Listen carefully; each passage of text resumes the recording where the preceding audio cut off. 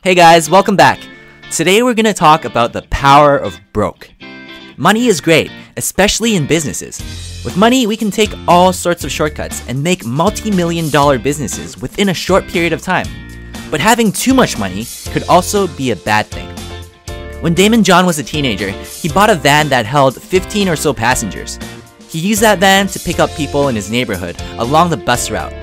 Not only was his fee $1 cheaper than taking the bus, he would drop passengers off anywhere as long as it was within his route. In those days, each bus stop could be as far as 6 blocks apart, so there was an incentive to ride his van over taking the bus. Soon, the people in his neighborhood started to get accustomed to his schedule, and his little business became profitable. In no time at all, he had enough money to buy a new van, but he decided it was best to keep his old one because having a new van wouldn't help him make more money. His customers didn't ride his van for the luxury, it was because it got them where they needed to go. Besides, he was broke, so he needed some extra money for repairs. Daymond, who's the author of this book, later became a super successful entrepreneur, which landed him a leading role in the show Shark Tank. According to him, he couldn't have done everything he did without the power of broke mentality every step of the way. Principle number 1, when you're broke, you learn to make the best use of your money. One of my friends is the literal definition of this.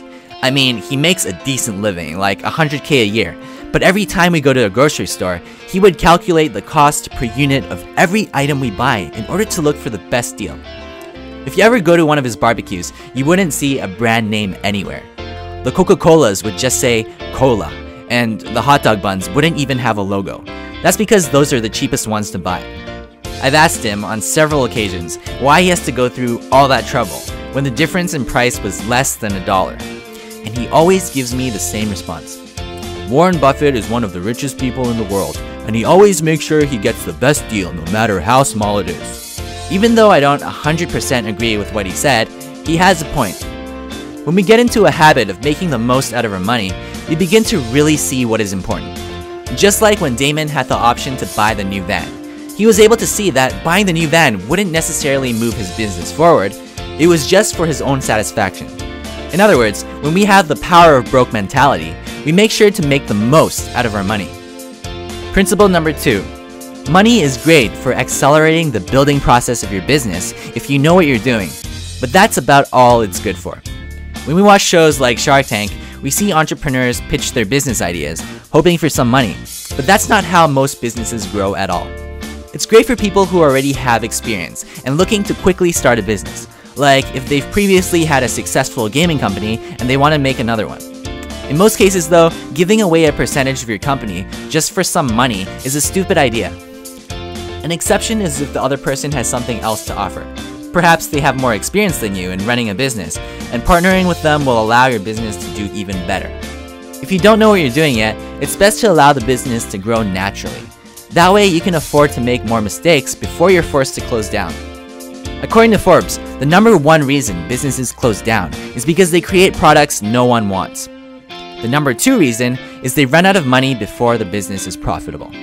When we grow our business organically, we're able to minimize both of these situations from happening. Let's use this next example. 5 years back, when I took a course on old age and retirement, I learned about the phases people go through after retirement.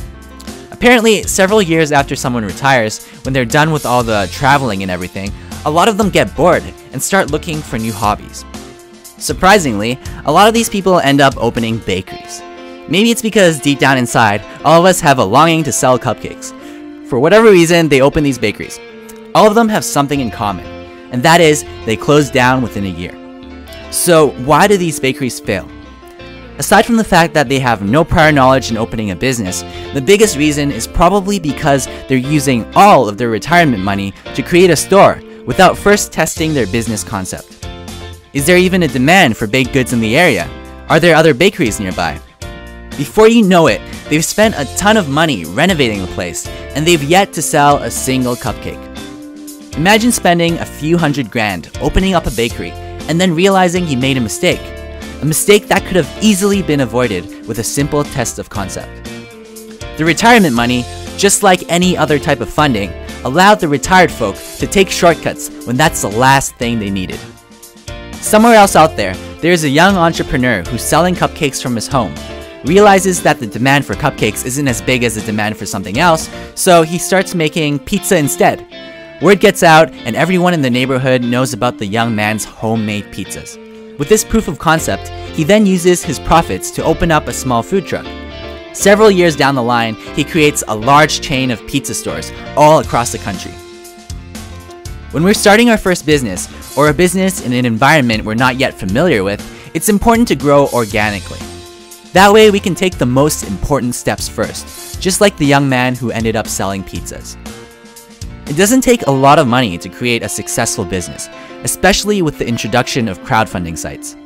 Not only that, but it's probably better to be broke when you start a business, because you will focus more on making money, which is the most important part. And you will also learn more, because you won't lose all your invested money with one small mistake. Remember, money is good, but only when you know how to use it. Even when you have a lot of money to work with, always remember to continue having the power of broke mindset, and don't just use money for the sake of it. Ask yourself if the money used directly increases your ability to make more. If it's like Daymond's van, then it's better to pass. That's all for now. Hope you learned something new, but most importantly, I hope you enjoyed it. Here's a surprise. I made a video on traction and how to grow your audience. It's not uploaded on my channel, so you can only check it out on my friend's channel by clicking here. I'll see you next week for another book review. Don't forget to subscribe to see more videos like this. See ya!